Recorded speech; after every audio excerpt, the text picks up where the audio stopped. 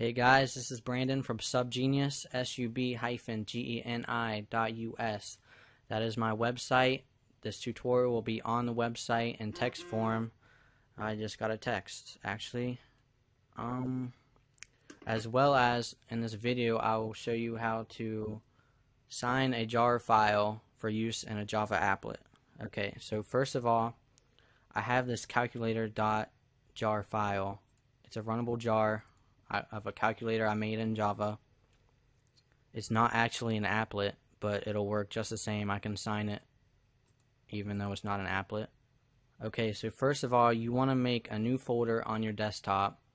That way you can put all of the jar files you want to sign in this folder, and then it'll be way easier in the command prompt. So I'm going to name mine applet.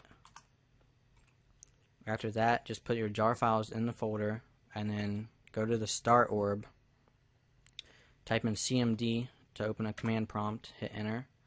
Now you want to change the directory to the folder that you made. So cd desktop /applet.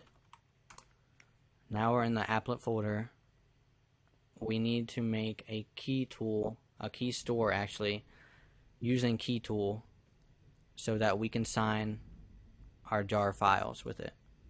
So you want to type key tool -gen key -key store, and then you want to name, you can make this anything you want, but for this tutorial I'm just going to name it my key store, and then you have to make an alias, so -alias, and then whatever alias you want to use. I'm just going to make mine Brandon. Hit enter. Alright, now you have to choose a password for your key store. So for this tutorial, I'm just going to name it password. Enter it again. Now there's a bunch of not a bunch of information, but some information that they ask for. So I'm just going to enter some stuff in here.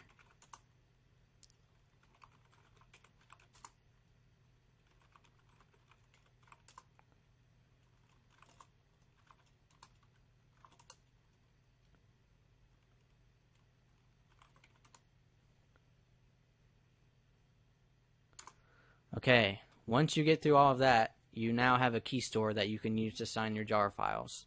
So what you want to do next is you want to use that key store that you just made to sign all the jar files that you need to sign in your applet.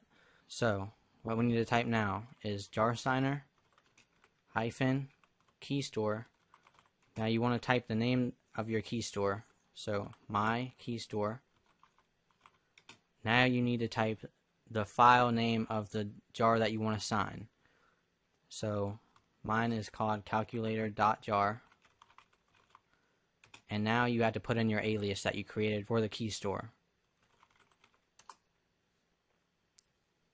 Now enter your password, and now your jar file is signed.